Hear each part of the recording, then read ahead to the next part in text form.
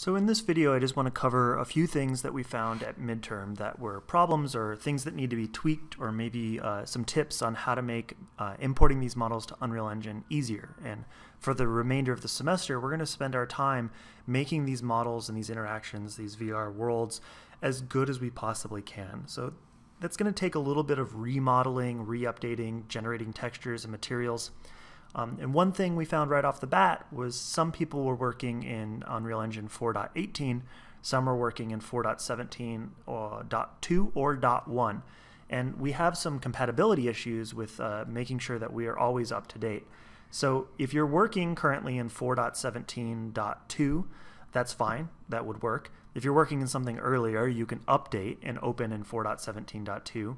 If you're working in 4.18, we have to make sure that the computers that are running the VR stuff are also up to 4.18, so we have to update those. So what I'd recommend is if you want to add a version here under the library, add a version, you can install 4.18, but from this point forward, I would say no one should update beyond 4.18. That way we can just kind of make it the cutoff and finish so that everyone has an up-to-date version and we're compatible across the board.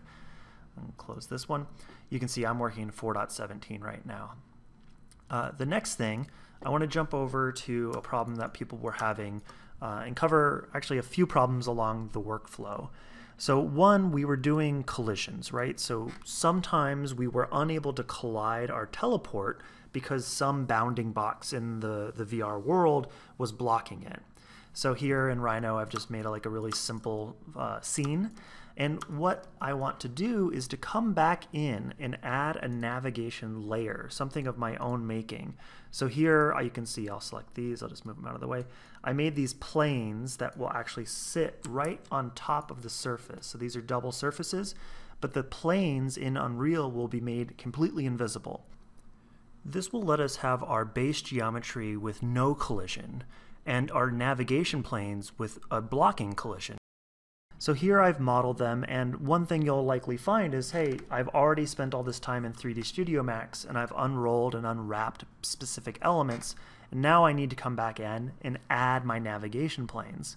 Well, for me, the easiest way to do that is probably just to make sure that they align. They should be in the same spot, and if I rotate them -90 degrees on the X, they should fall right into the same place. So the first thing I'm going to do is come back to Rhino. These navigation planes, I'll select them. I will export them, save them as a nav.fbx, save that, I'll overwrite mine as I tested it out, say OK. And then back into, let's see, 3D Studio over here. So I want to import my navigation mesh, and to do that I'll just go to File, Import, I'll get my nav, open that, and I want to make sure that I'm here on Autodesk Architectural. Some people had problems using the media and entertainment. It wasn't bringing through the layers, which we have over here. So we're going to make sure that we're on Revit Architectural Importer. Say OK.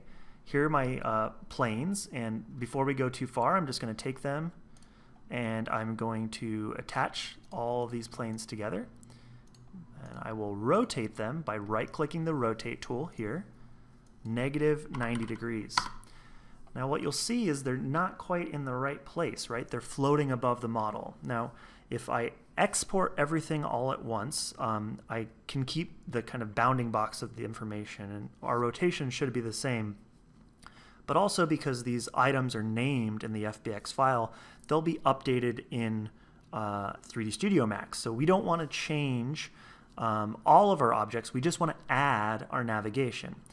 So how are we going to get these things to line up? Right now they're pretty, close as far as an XY, but it's never going to work the way we want. What I want to do is use this 3-snap toggle here. So I can right-click this, and I've turned on just endpoints. So I'll turn on my snaps, I'll go to Move, and then I'm going to hover over the corner here, the top corner. And you can see my Move icon shows up. And if I'm outside of that, it's not a move icon, but once I hover over that box, it turns into a move. I'll come down here and snap it right to the corner. Now I know that my navigation objects are aligned with our base. In Unreal Engine, we'll set them to invisible. But these also need to be, let's turn snaps off and go back to our selection. These also need to be UV mapped. So we're going to unwrap them. I'm going to open the UV editor. one update here is they say mapping, flatten mapping. I've been using it now without filling the holes. It seems like it's a little faster. It unwraps, obviously these are super clean and simple. That's pretty easy. And another tip that was found is if you can right click this is the modifier. If I right click the modifier, I can copy it and I can right click and paste it. This keeps all the same information, and then down here I can just move it to channel 2. Move that, and we're ready. So for this scene, I'm going to export everything. So we're going to just export, and then let's see, under my desktop, midterm fixes, this is just going to be max to Unreal. We'll save these, say OK. Some of the texture is incompatible, not a big deal. And I'll jump over to Unreal. So this is the Unreal Engine. You can see, I'll dismiss this one. This is the teleport where we've been pulling things across, but here I'm just going to create a new level, just a blank default level. It's not a big deal. And I will want to import that new content. So let's do this the right way.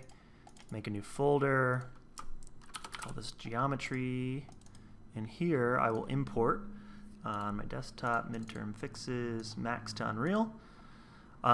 Here's a few new updates, right? So we talked about skeletal meshes. We definitely do not want skeletal meshes.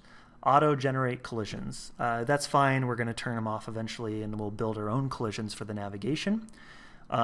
One big one. Some people are having lots of problems with the generate light map UV. We do not want that. We've done that ourselves by generating channel 1 and channel 2. Let's see. I think that's the only major one we need to change. Here in the scale, I know that I'm working in imperial units and I want to move to metric, so I'll multiply by 3.54. Down here, we can import textures and materials. That doesn't really matter because we are going to be building our own, but it's fine. Let's go ahead and import them. And let's make sure that this is combined meshes is turned off. Those are the kind of the critical points. No generating light masses, no combined meshes, no skeletal mesh. So I'll import. No smoothing groups, that's fine. So I'll take these objects and I'll bring them into the scene. Oh, they're really big. There we go. You can see our double mesh there. That's because we have the navigation object and the base are two separate objects. So let's go ahead and just check one of these. So the navigation object here, which maybe I can rename.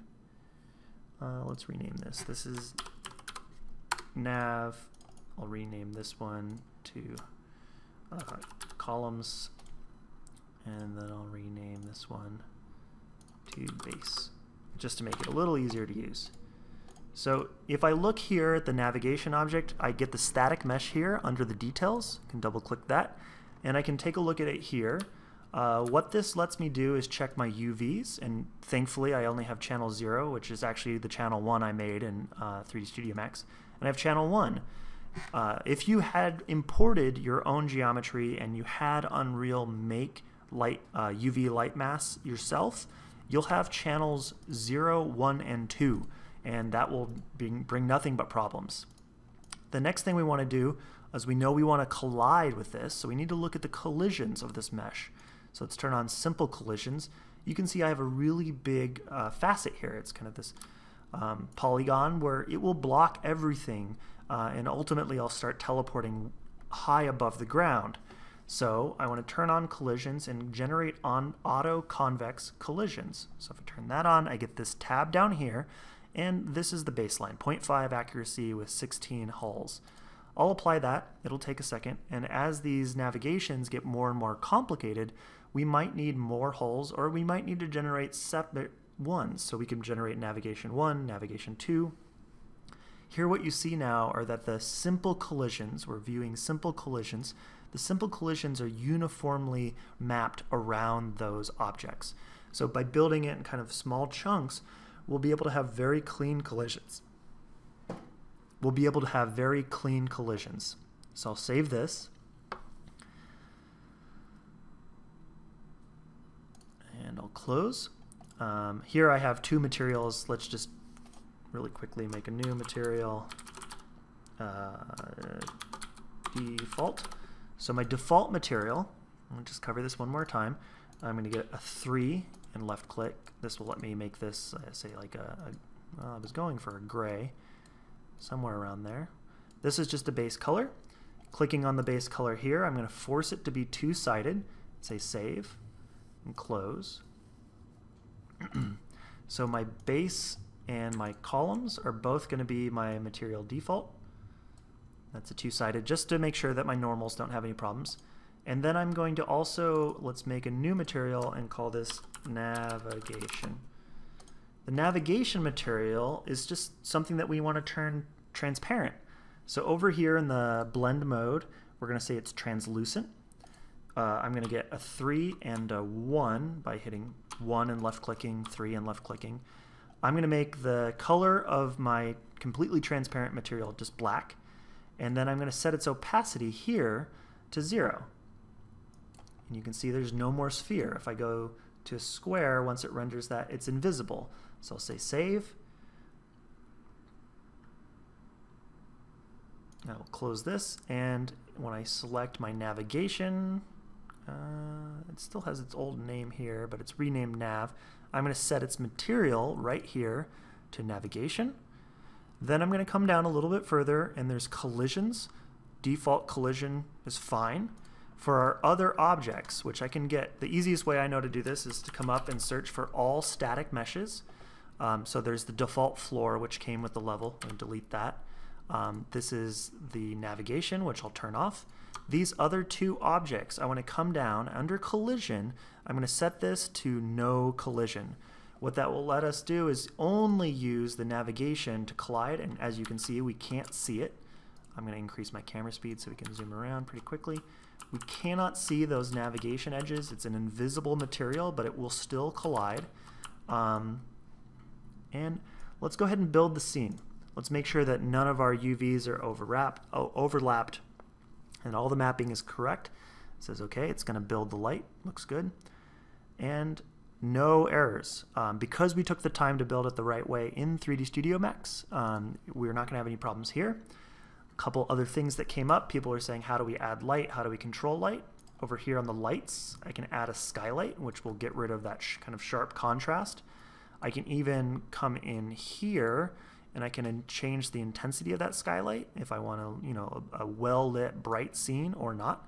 I can change the color of the skylight for some reason if we wanted some kind of a ephemeral effect. Maybe we could do a darker sky. That's something you could do here. The other option here, if I come up into the world outliner, I will search for lights. There's my light source. And if I use the rotation commands with E, I can rotate the direction of that light. So it's not actually moving the sun in the sky, but it is moving the way the shadows fall. Now when I see that, you can see right here, it says this is a preview shadow because it needs to be rebuilt. So I'll build it one more time. All right, there we go. And I'll let the building of light, it's done. Now we have nice clean shadows. We have these really strange spots where it kind of breaks through there. These meshes were not high poly. You can see there's like some tearing of the faces, but that's not a big deal. Back to the content, I'm going to take my pawn, drop it in the scene. You can see how massive the world is compared to my pawn. So one idea that we had was to always try to bring in a human scale. So if we put an empty character here, this is just an empty character, we can see how large the world is compared to that character. So let's slow down the camera so I can have some control here. So this capsule shape is about 6 feet tall in the world scale. Another way to look at this is under perspective. We can go to top and I can zoom and pan around. So right now, this level is probably, let's see, probably about 60 meters wide. So it's a very wide platform. And if I wanted to look at the right side, I could get a gauge at how tall these things are. As I zoom in, it will snap to a meter size, and then later down to 10 centimeters, and I think I can even get it up. 10 centimeters is the smallest. So there's a way for me to check and see exactly how big my model is. So if I need to come in, you can see there's the pawn or the player size is about this big. So maybe I want to take all of those static meshes, 1, 2, 3, and I'm going to reduce it by half. Let's be smart about this and just lock this scale. That way I can do it as 0.5 and all will update at the same time. I'll move this back down so that my pawn starts down there. Go back to perspective, and now it's a little bit, say, I've updated my scale to be correct. All right, so there's a few things with that. One, developing navigation geometry in Rhino, exporting that out to 3D Studio Max, and making sure that we use the snaps under this 3 to get the alignment just perfect. Also copying, pasting the unwraps, which make things a little bit easier. Once we do that, we can export these different pieces. And in Unreal Engine, when we import something, we have to make sure, let's take the navs, that we're not generating UV maps, we are not combining meshes, we are not using skeletal meshes. With those simple changes, I think we'll have a little bit easier time generating our next pass at VR Worlds. Hope it helps.